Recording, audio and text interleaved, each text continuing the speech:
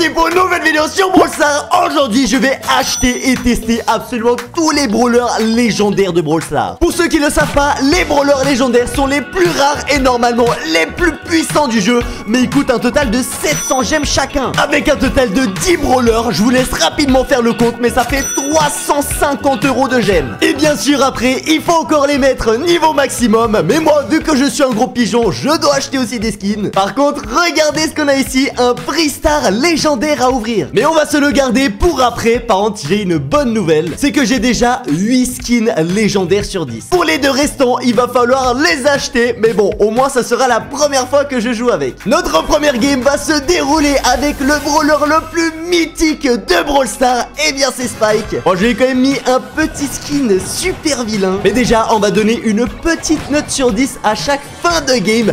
Mais celui-là, je peux vous dire que c'est une masterclass. Bien sûr, je l'ai pas dit en début de vidéo, mais tu mets ton gros pouce bleu, tu t'abonnes à cette chaîne.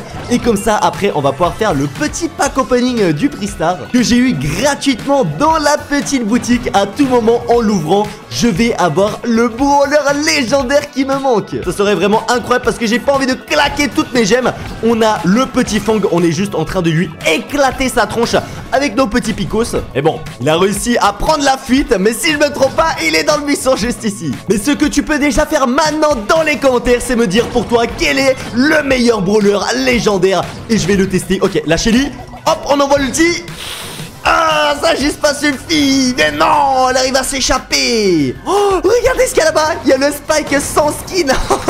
On va voir qui est le meilleur Spike. Juste attendez, la petite Shelly, j'aimerais bien la tuer. J'ai pas réussi. Bon, c'est vraiment un carnage cette game. Mais le brawler Spike, franchement, on peut rien dire contre... Mais j'ai fait fumer et il s'est fait tuer à son tour l'autre Spike. Mais je suis pas d'accord de commencer sur une défaite, surtout avec le brawler Spike. Faut savoir que c'est un de mes préférés. Bon, peut-être les nouveaux que je vais acheter seront encore mieux. Ça, je ne sais pas. Mais du coup, je suis parti en mode hors-jeu. Et là, on va les exploser les autres joueurs. Voilà, le petit Edgar, on l'a fumé. Dynamite, t'inquiète pas que je vais m'occuper de toi. Hop là, petite épine dans son crâne. La poly, par contre, j'aime pas du tout. Ah non, c'est Fang. Oh, attendez, on va se le faire. Oh, le petit Dynamite, il prend du risque. Aïe, Limeless a bien envoyé en pleine tronche. Bon, après, faut le dire que Spike, là, sur ces maps, c'est pas forcément le meilleur. Mais je pense que je peux déjà noter ce petit brawler un bon 9,5 sur 10. Il est vraiment incroyable. Je suis sûr qu'il est là-bas, Fang. Ah, je me suis totalement trompé. Bon, je suis en 1v1. Là, j'ai toute la pression sur mes épaules. Si je perds, mon équipe perd avec moi. Ok, il va devoir sortir de son petit buisson. On va l'attendre à la sortie. Oh, il est foutu. Oh, il est foutu. Il le sait que c'est terminé pour lui. Oh là là, j'ai pris aucun dégât. J'espère qu'on a quand même pas commencé cette vidéo avec le meilleur des brawlers légendaires. Mais je pense qu'il y en a encore plein d'autres très intéressants. Je sais pas ce qui nous fait le Fang en face. Il fait n'importe quoi. Ah, j'avais pas vu qu'il y avait Edgar qui nous a sauté dessus. Et je crois que c'est la fin pour notre petit Fang. On lui balance l'ulti à la tronche. Tout le monde lui fonce dessus. C'est une victoire 9,5 sur 10 ce brawler. En plus je suis quasiment à 700 trophées. On avance très très bien. Et il a aussi plusieurs très beaux skins, hein. On a déjà acheté le Spike Cartoon. Bon, j'ai pas celui-là en or massif, mais il y a le Pyromane et aussi le super vilain. On va continuer maintenant avec le petit Kit. Il a pas vraiment de très beaux skins, mais on va prendre le Kit Boxer. Très beau jeu de mots. Un des premiers brawlers légendaires que j'avais obtenu. Mais autant vous le dire, on va le tester que sur cette map en survivant solo. Parce que c'est pas mon brawler favori. Et déjà le boule il veut me foncer dessus. Je sais que j'ai aucune chance contre lui, à moins si on la joue un petit peu en distance. Ok, j'ai mon ulti. Allez, ça se teste. Il y a juste l'ulti qui est vraiment très fort. Oh ah. Il a 300 points de vie. Ok, est-ce qu'on peut aller se le faire? Allez, on lui saute dessus. Oh là là, je le laisse pas tranquille. Oh là là, heureusement que j'ai spam. Là, il m'a envoyé une munition, c'était terminé. Mais en vrai, j'ai rien dit, le skin est super stylé. Je me souvenais pas que c'était comme ça. Ok, ici, on a vu un petit ennemi. Et je crois que c'est un des brawlers légendaires que je vais acheter par après. On prend les power cubes, comme ça on monte à 6 et on est en finale. Je vous dis, je suis pas un énorme fan de Kit, mais j'avoue que là, c'est un top 1 facile. Donc vous savez quoi, je lui donne un 8,5 sur 10. Plus 10 trophées. Bon, après, c'est clair que lui, il est seulement... Oh, quand même à 400. Bon, est-ce qu'on s'ouvrirait pas ce petit prix star star légendaire pour espérer débloquer un nouveau brawler. Parce que bon, 700 gemmes, vous le savez que c'est ultra cher. Ou la petite Emery. Vous savez quoi, avant de faire ça, on teste encore un autre brawler légendaire que je possède déjà. Et c'est Cordelius. Oh là là là là, celui-là je l'aime pas mal aussi hein. Il est vraiment plutôt puissant. Surtout sur du survivant solo, il se débrouille très très bien. Regardez comme je vais l'éclater la Shelly. Elle va réfléchir 2 fois avant de m'attaquer. On a surtout un petit gadget qui permet que l'adversaire ne peut plus attaquer. Et ça... Mais non, mais je parle trop vite. Bon venez, on fait genre il s'est jamais rien passé. Je me suis pas du tout fait dégommer la tronche par la Shelly. Non vraiment c'est la honte entre le corbac. Ah là là, mais joue bien. C'est pas possible, j'arrive pas à le surprendre. Ok là c'est bon, là t'es foutu. Oh oh, on a un spike là-bas. Oh, fuis-toi. Oh non, il a son ulti. Oh, il veut pas me laisser tranquille hein. Ok, j'utilise mon gadget. Viens. Viens. Non, je l'ai tiré dans le mur. Bon allez c'est bon, j'en ai marre de Cordelius. Même si c'est un brawler quand même assez cool. Là je vous avoue, je me suis fait dégommer la tronche. Donc je lui donne un petit 7 sur 10. Et vous savez quoi, je pense qu'on va acheter notre prochain brawler légendaire. Et on va partir sur Emery. Parce que comme vous pouvez le voir, il me manque les petits crédits. Et j'ai juste ici des récompenses à récupérer. Parce que oui, je suis monté en trophée. Oh, mais attendez, c'est qu'on a plein de prix stars aussi. Bon, déjà, on récupère les 925 de crédit. Ça, déjà, maintenant, ça nous permet de payer moins cher en gemmes. Donc ça, je suis très content. Mais attendez, tant qu'à faire, on va récupérer ces petites récompenses. Petit prix star. Ok. Oh, oh, mythique. Allez. Nouveau skin, non. Mais c'est quoi ça, c'est nul. Ok, un autre prix star. Ah, ok, un petit peu moins de chance. Cette fois-ci, on est resté dans du rare. Des pièces d'or, ça fait toujours plaisir. Encore du rare. Ok, bon, j'ai la poisse maintenant, c'est bon, j'ai compris. Et un petit peu de pièces d'or, ça va nous permettre de monter nos nouveaux brawlers légendaires à niveau max. Et je pense que comme je vous l'ai dit, on va partir sur la petite Emery. 266 gemmes qui sont claquées. Et c'est maintenant un nouveau brawler légendaire dans la poche, 9 sur 10. Oh là là, et je peux choisir un nouveau brawler à débloquer. Soit Pam, Griff ou Pearl. Je crois que j'ai entendu du positif de ce brawler. Donc allez, c'est parti, mais de toute façon, c'est pas ce qui nous intéresse. Où est mon nouveau brawler légendaire? Il est juste ici. Bon allez, on le monte déjà en niveau 1, comme d'habitude. On pigeonne un maximum. Il est passé directement niveau max. Incroyable. On lui achète un petit gadget sable magique et le pouvoir star sablage. Par contre je viens de voir un petit souci. J'ai plus aucune pièce d'or, j'ai tout claqué. Est-ce qu'il y a des skins? Oh là là, je vais devoir dépenser des gemmes. Emery ensommeillé, bon pas foufou. Emery Koya, assez rigolo. La petite lanterne ou alors énergisé. Je vous avoue que moi je kiffe bien la petite lanterne ou alors le Koya. Oh je sais pas, j'hésite. Vous savez quoi, on va prendre le Koya parce qu'il est plus rare. On ne peut pas l'acheter avec des blings. Donc moi tout ce qui est rare, on achète. Et c'est incroyable. Et étant donné que je ne connais pas du tout ce brawler, je sais pas si c'est pour du survivant solo, pour du hors-jeu, braquage. Mais bon, on va faire le classique, le survivant solo. Ok, j'ai l'impression c'est un petit peu du corps à corps, mais sans trop. On dirait une Elisa mélangée à un Poco. C'est trop bizarre. Je sais pas ce que c'est la différence entre Poco et ce brawler. En tout cas, on a déglingué. Oh, c'est quoi cette ulti gigantesque? Oh, je suis invisible. Est-ce que je peux quand même prendre des dégâts? Franchement, c'est très très possible hein. Je me vois bien. Allez, viens là. Oh, le Gus qui a failli m'éclater la tronche. Bon, sinon le skin, en vrai, 150 gemmes, je suis pas sûr que ça les vaut hein. Il est marrant, mais sans plus, on va balancer le petit gadget. Et mais vraiment, je comprends rien. Je balance de la fumée partout. Par contre, l'outil est trop stylé parce que je crois que je deviens totalement invisible. Et ça, je valide. Oh, par contre, le beau, je me suis fait dégommer. Ouah, alors que je suis à 0 trophée, que je l'ai mis pouvoir 11. Alors ça c'est moi, j'ai très mal joué. Ou alors le brawler n'est vraiment pas fou. On va quand même lui donner une deuxième chance dans le mode hors jeu. Mais pour l'instant je suis pas convaincu hein. Faut vraiment prendre en compte, il est à 0 trophée, pouvoir 11. Je suis censé éclater vraiment tout le monde. Mais là survivant solo, ça a pas trop fait cet effet. Ah Billy. Je l'avais pas vu dans le buisson, il s'était caché. Ok, la petite Shelly. Oh yo yo, ça va, on les a fumés. Mais bon, si maintenant j'essaye d'imaginer ce brawler à 1000 trophées, je sais pas, il est pas nul, mais c'est loin d'être le meilleur brawler légendaire. Je pense que vous êtes d'accord avec moi. Attendez, on va fumer. Voilà, le dernier joueur, encore qu'on gagne. Mais allez, je lui donne un 7 sur 10 aussi. Du coup, j'ai un petit peu le somme d'avoir dépensé toutes mes gemmes et toutes mes pièces d'or pour un brawler que j'aime pas trop jouer. Je vais apprendre de mes erreurs et pas faire la même chose pour le dernier brawler légendaire qu'on doit acheter. Mais là, on part sur Surge. C'était mon brawler favori quand j'ai recommencé à jouer à Brawl Stars. Et je vous avoue déjà, j'ai un très beau skin dessus, hein, on peut se le dire. Et il est pas mal. Après, en jouant un petit peu plus, je me suis rendu compte que... Ah, que je suis nul, je me suis fait déconner. Là, je me suis rendu compte qu'il y avait des brawlers légendaires mieux que Surge, mais on s'est fait pulvériser. Ok, vous savez quoi, je pense que je suis allé trop bourrin avec Surge. J'ai cru que, je sais pas, j'étais Edgar. Non, allez, on se ressaisit. Le dynamite nous a bien eu. On va mettre le petit gadget, ça nous fait monter d'un niveau. Donc on peut tirer plus loin, on va plus vite. Bref, on est plus fort. L'Angelo vient là. L'Angelo, t'as cru quoi? Et il y a surtout l'ulti qui est très fort. Regardez là. Oh, non, j'ai pas eu le temps de le faire. Dynamite, je voulais sauter avant qu'il m'immobilise. Mais bon, j'ai pas réussi. Aïe. Allez, c'est bon, marre de jouer en équipe. Je pars en survivant solo. Et là, même les Edgar, j'ai pas peur, je vais vous exploser la tronche. Et le Stu, comment te dire que j'ai encore moins peur de toi? Viens là que je te termine. Ok, il m'a mis une petite esquive. Plutôt pas mal, j'ai envie de te dire. Mais c'est la fin pour toi, voilà. En plus, ça m'a permis de recharger mon ulti. Donc là, je suis prêt pour le fight. On va directement... Non, mais à chaque fois que je dis c'est pour rien. Et c'est bon, j'ai compris maintenant comment jouer avec Surge. On l'a niveau 3. Donc là, on peut vraiment tirer super loin. J'ai vu un ennemi là-dedans. J'ai vu qu'il y avait quelqu'un et c'est un Edgar. Oh là. Non, en vrai, Surge, quand on a monté ces petits niveaux là à droite, les trucs jaunes, il devient vraiment... Oh, mais non. Oh là là, Spike, il est trop fort.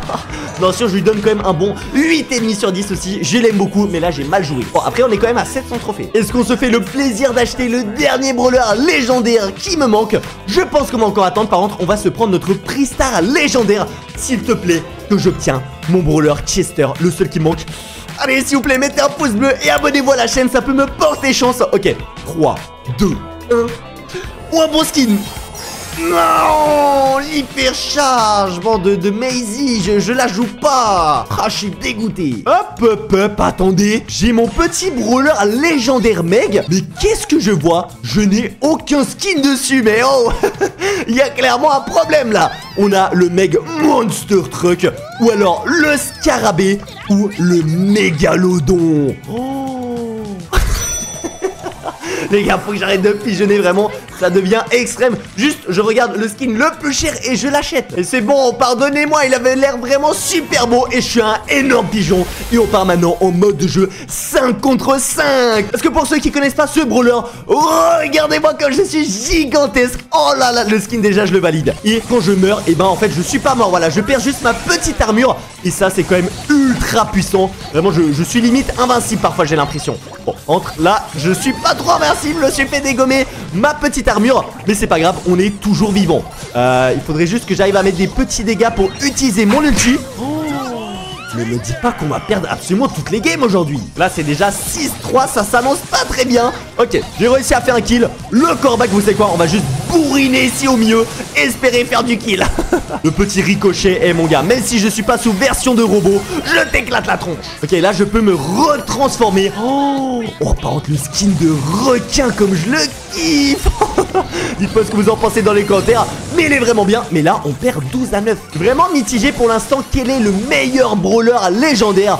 Mais je pense pas que c'est la grande Meg. Ok, allez. Par contre il est vraiment puissant niveau point de vie. C'est juste un truc de fou. J'aurais peut-être dû le tester en mode hors jeu, vu que là-bas il faut vraiment pas mourir.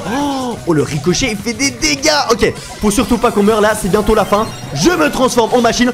Oh là là, c'est serré la game. On peut encore gagner les gars, j'y crois. Allez s'il vous plaît, le corbac qui leur fonce dessus. Un petit peu bourrin, mais je crois qu'il a quand même réussi à faire un kill. On tue le ricochet. Oh, on a tué le corbac, on a fait 2 kills. Allez, on bombarde. Ok, c'est 19-19. Le premier qui fait un kill, il a gagné. S'il vous plaît, ne faites pas de conneries. Non, mais ils sont nuls dans mon équipe. C'est pas possible. Et en plus, je suis joueur star alors qu'on a perdu 8 kills et 2 morts. Oh c'est bon, j'en ai marre. Comme quoi vous pouvez avoir des brawlers légendaires, si les autres font n'importe quoi ça risque d'être compliqué. Oh par contre là on passe à Ambre, j'adore ce skin. Bon je pense que vous pouvez comprendre que je ne pars pas en survivant solo avec ce brawler, sinon on va vraiment se faire botter les fesses. Comment vous dire que c'est plus un brawler un petit peu d'équipe je dirais. Mais regardez-moi ça, ce jet de glace. Oh c'est trop satisfaisant. Je sais que je l'avais débloqué pendant une vidéo avec Yuyu et c'était un régal. Il m'avait appris un petit peu à jouer avec. Je vous avoue que j'ai oublié absolument tous les conseils. Je suis en train de faire le gros bourrin. On balance sur Edgar notre ulti et c'est terminé pour lui à mon avis. Bon après il fait un petit peu n'importe quoi là. C'était quoi ses ennemis? On va quand même la tester dans le mode de jeu 5v5 parce qu'elle fait des dégâts de zone juste énormes. Et je me dis que là on va éclater tout le monde. Regardez, je leur balance tout dans la tronche. Faut juste que je dose un petit peu avec les munitions. C'est bon, je suis rechargé à bloc. On peut de nouveau tous les asperger de glace. Même la Rosa, regardez ce qu'elle a pris. Le petit ricochet. Oh là là, il est tombé dans mon ulti en plus. Bon, après l'ulti, j'avoue que c'est pas forcément le meilleur. Et je suis content, ça se passe déjà beaucoup mieux que la game d'avant. Le brawler Meg, je t'aime bien, mais j'ai l'impression que là, la reine des glaces est plus forte. Hop voilà, on récupère les kills. Même le petit Franck, il a peur. Ouais, il va te cacher dans le coin. Ah ouais, par contre, quand t'as plus de munitions, c'est un petit peu risqué d'aller au front. Et on a déjà gagné, mais c'est allé tellement vite. C'est une dinguerie. Je pense que ce brawler, je lui donne un bon 9 sur 10. Et en plus, on a passé les 100 trophées. Magnifique. Bon, là, il nous reste le haut du panier. Léon, Corbac et le brawler que je n'ai pas encore acheté. Vous savez quoi, je crois qu'on va terminer avec Léon. Corbac, par contre, on a de très beaux skins. Moi, j'ai acheté le Corbac corrompu et le Phoenix. Mais vous savez quoi, si on a 5000 pouces bleus sur cette vidéo, je vais acheter le Corbac méca en or. Après, j'avoue que j'ai un petit peu envie de l'avoir, donc n'hésitez pas à vous abonner en même temps. Et oui, moi je note à chaque fois, est-ce que le brawler est fort, mais surtout, est-ce qu'il a des beaux skins? Est-ce qu'ils sont chers? Ça aussi, c'est très important. Non, par contre, Corbac, c'est l'adversaire que je déteste avoir, parce que cet effet de poison, mais c'est insupportable. Vraiment. Tu peux jamais régénérer tes points de vie. Moi je vous jure que je suis désespéré quand je tombe contre lui. Après le jouer personnellement c'est pas mon brawler préféré. Mais attendez, vous savez quoi, si on fait top 1 peut-être je l'ai sous-estimé. Et la petite Elisa qui prend les petites bottes au milieu. Hop, tu vas en laisser un petit peu pour nous. Oh, le Morty j'ai cru qu'elle allait me terminer. La petite Béa, ça j'ai jamais compris pourquoi les gens jouent avec ce brawler. Je sais qu'il est pas autant nul que ce que je dis, mais moi je l'aime pas, voilà. Angelo par contre, oh lui c'est une masterclass. Je vais utiliser mon gadget, je sais même pas ce que c'est, je crois que c'est un effet de bouclier. Mais pour l'instant c'est très bien. Et surtout on a l'ulti qui est incroyable, tu peux sauter sur les ennemis. Oh j'avoue que j'avais oublié ça.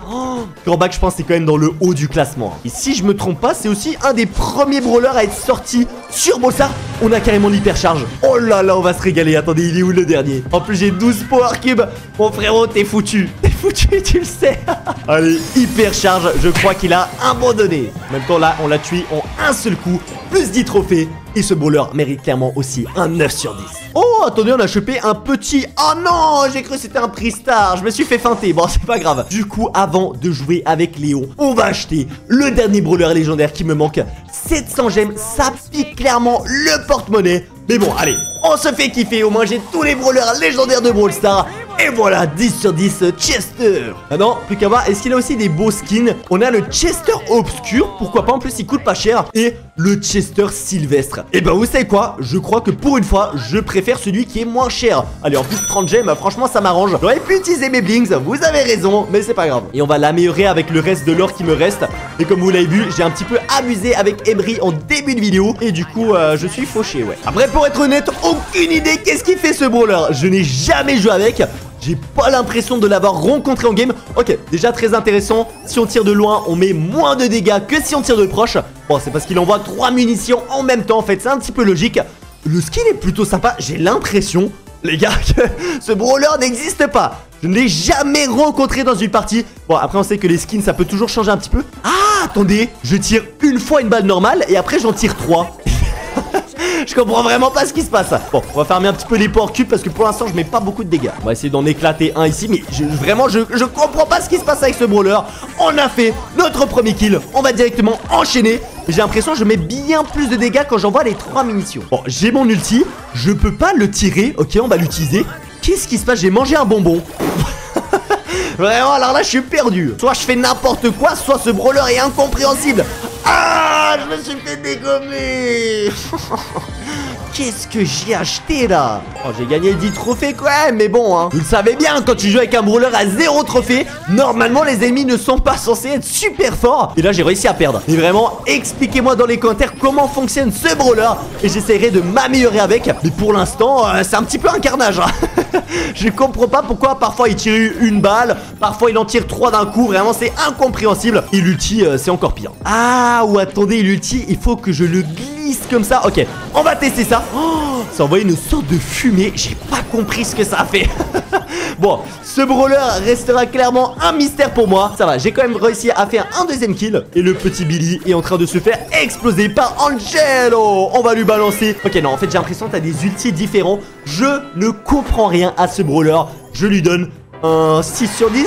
Ah, je sais pas si je suis trop sévère là. Mais maintenant on passe au dernier et c'est Léon en or massif en plus. Je ne perds pas de temps pour partir en survivant solo, éclater tous ces autres joueurs. Mais si je devrais faire un classement, je pense que déjà dans mes préférés on a Léon, on a Spike. Et je vous avoue c'est les seuls deux qui me viennent maintenant directement en tête. Dis-moi vraiment dans les commentaires quels sont tes préférés de brawler légendaire. Il y a Corbac qui est pas mal mais personnellement je ne joue pas beaucoup. Ok, pour l'instant on est très très bon mais c'est vrai que Léon c'est quand même une masterclass hein. Faut se le dire, le pouvoir d'invisibilité c'est juste trop bien sur celui-là. Et en plus c'est un brawler autant corps à corps que il peut tirer de loin. Donc c'est vraiment fort. Le petit Dynamite, comment te dire que t'es dans la mouise hein. Vraiment là je sais pas comment tu as réussi à t'en sortir. Surtout que je peux me mettre en invisible.